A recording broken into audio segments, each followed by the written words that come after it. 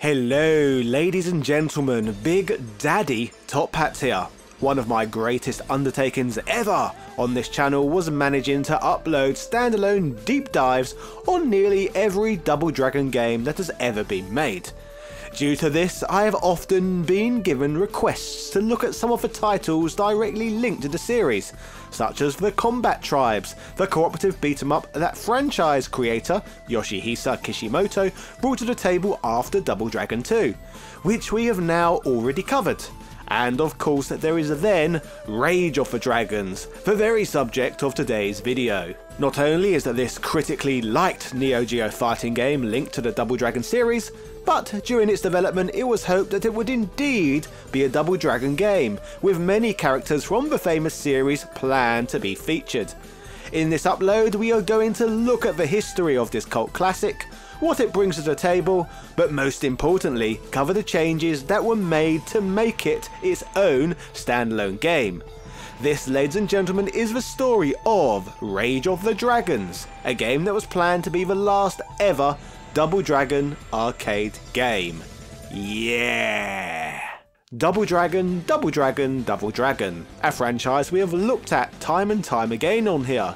The cooperative beat-em-up that would start it all, inspiring countless other titles across the arcade medium. Eventually though, the gaming industry would evolve and Street Fighter 2 would define another genre of games involving brawling.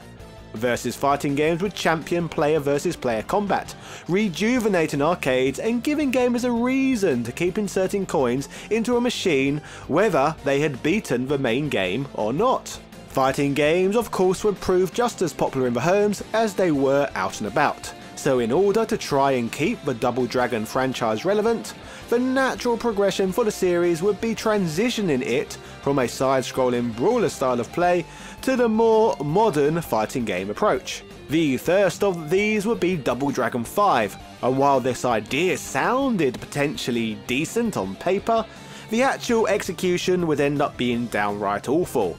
This game, that would appear on the Super Nintendo, Sega Mega Drive and Atari Jaguar, was not even in the same league as Street Fighter 2 and others. Unlike the games that made the franchise famous, Double Dragon 5 was not developed by Technos Japan, but instead American company Leyland Interactive Media, who would program a game loosely based on the Double Dragon Western animated series, of all things. This 1994 game ended up panning out to be terrible, offering up a fighting game with crude graphics, shallow combat, and poorly executed knockoff elements ripped from the Street Fighter and Mortal Kombat series.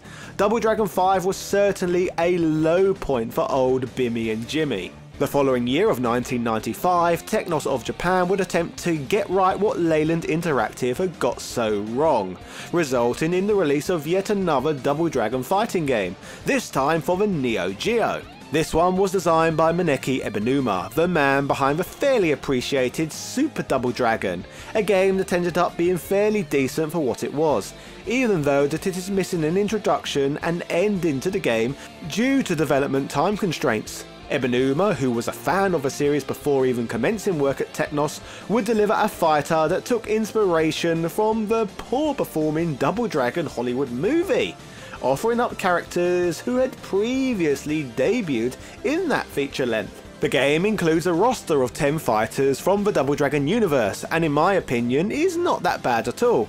It is what it is really, and less of an embarrassing mess than that of Double Dragon 5.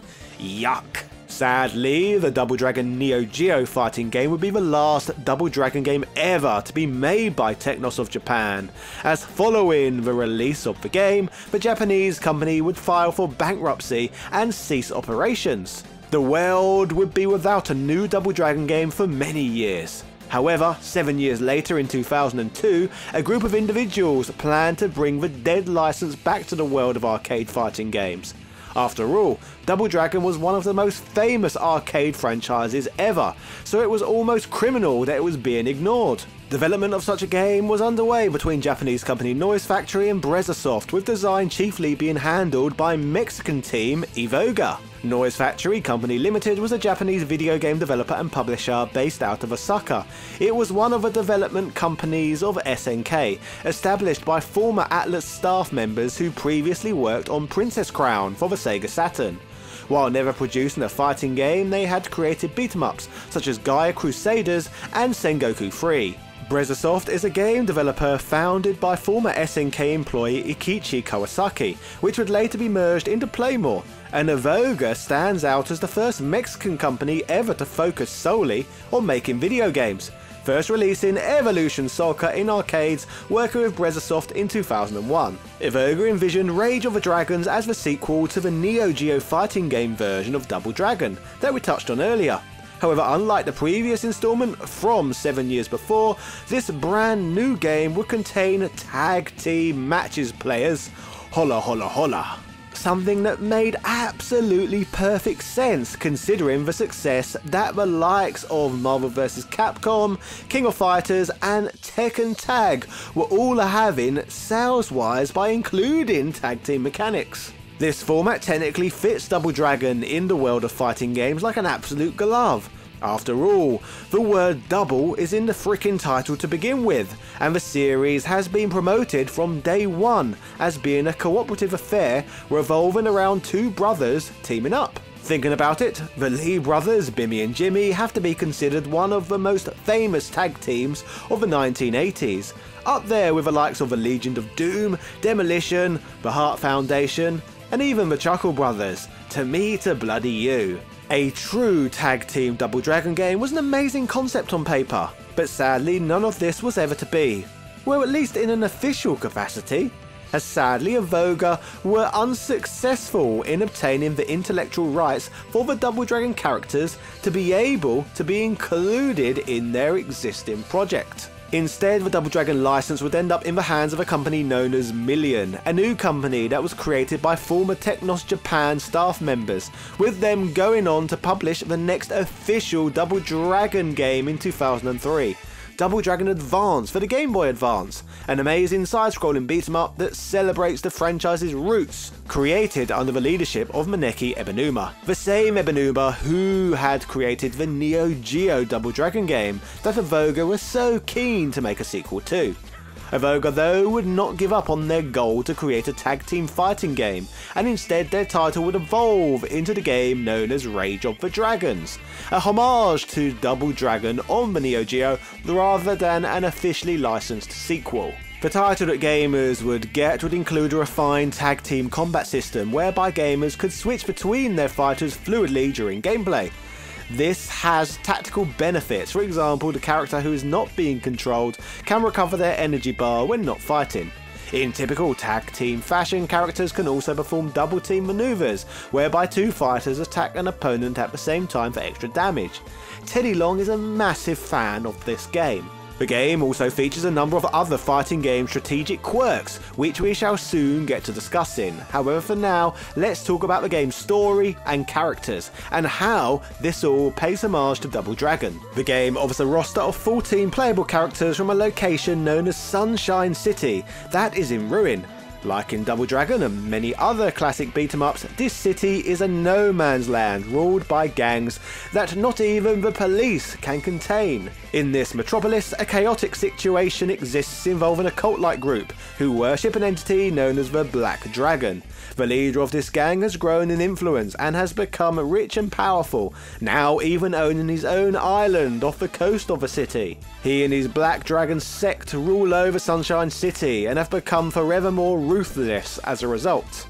In the end, two brothers decide that enough is enough and it's time for a change, so Billy and Jimmy set off to confront the narrative's villains. If you are not too familiar with Rage of the Dragons but have already heard earlier in this video that the makers failed to acquire the Double Dragon license, then you may be wondering why brothers Billy and Jimmy still star in this game. Well, that's because these are now a different set of siblings, who just so happen to have the same first names as the legendary Lees. And these are instead the Lewis brothers, Jimmy Lewis and Billy Lewis, the lesser known Bimmy and Jimmy. In this fighting game, the Lewises are not the only characters who pay homage to well-known Double Dragon characters. Further to them, we have a Bubbo, a respected street fighter from Sunshine City in Abobo's place. Bubbo, with his assistants, Linda and Roxy, more familiar first names, want to fight in the game to increase his notoriety as a fighter and take control of the Sunshine Mafia. We also have Kang, who was based off of Burnoff from the Double Dragon franchise, with further references to the Big Daddy of beat-em-ups throughout. With a roster of 14 though, the game features many completely original characters too, helping give Rage of the Dragons its own identity despite many of the various obvious nods to the Brawler of Legends.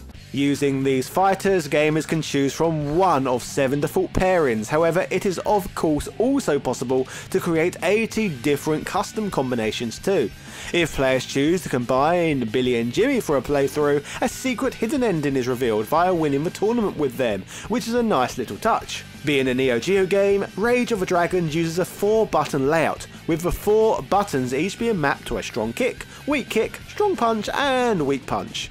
The tag in tag out mechanic can be taken advantage of by combining 2 of these buttons, which as mentioned earlier is a great way to gain back some lost health. The team attacks, which we also touched on, are known as team duplex attacks, but in order to perform them, most characters must have energy in their combo gauges.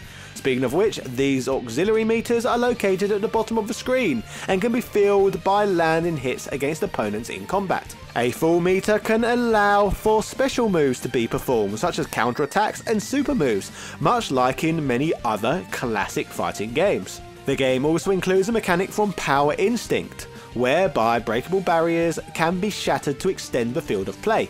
Interestingly, characters can also surrender in matches by hitting all 4 buttons simultaneously. By doing so, their energy can be sacrificed to give their tag team partner one last-ditch effort to gain a victory. Rage of the Dragons has built up quite a reputation for itself over the years as a respected fighting game amongst connoisseurs. Fighters Generation would comment that Rage of the Dragons features an interesting cast based on the beloved retro beat-em-up series, and it's one of the most interesting SNK fighting games released in some time. Hardcore Gaming 101 too would cover the existence of this game, summarising that it could be argued that Rage of the Dragons is more style than substance, but that also implies that substance is bad. It's not.